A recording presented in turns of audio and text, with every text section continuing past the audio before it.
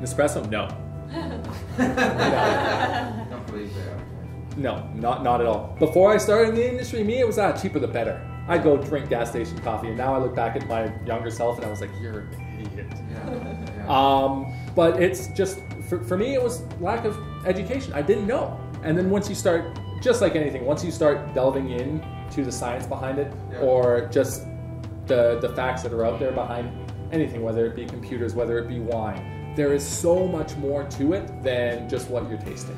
So generally, for a 2-ounce shot, I'll shoot anywhere between the 22 to 30 second window. And it all boils down to taste. If you're too long, you start over extracting your espresso.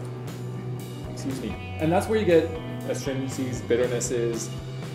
And if you're too short, what'll start happening is you've under extracted, so you're sitting with such a high concentration that your acidity could be overpowering. It could be sour, it could be tart, it could be dry, unbalanced. Right. So it's a matter of finding that sort of happy window, and a lot of it will do with your grind. Like if it's raining outside, if it was sunny tomorrow, your grinds would be way different. You're never going to have the same grind from the start of the day as you do at the end of the day.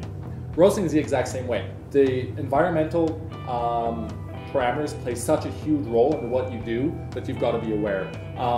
Like when I was in Salzburg, I would see what the moisture was doing. My curves would change from a rainy day to a sunny day just to develop the same flavor profiles.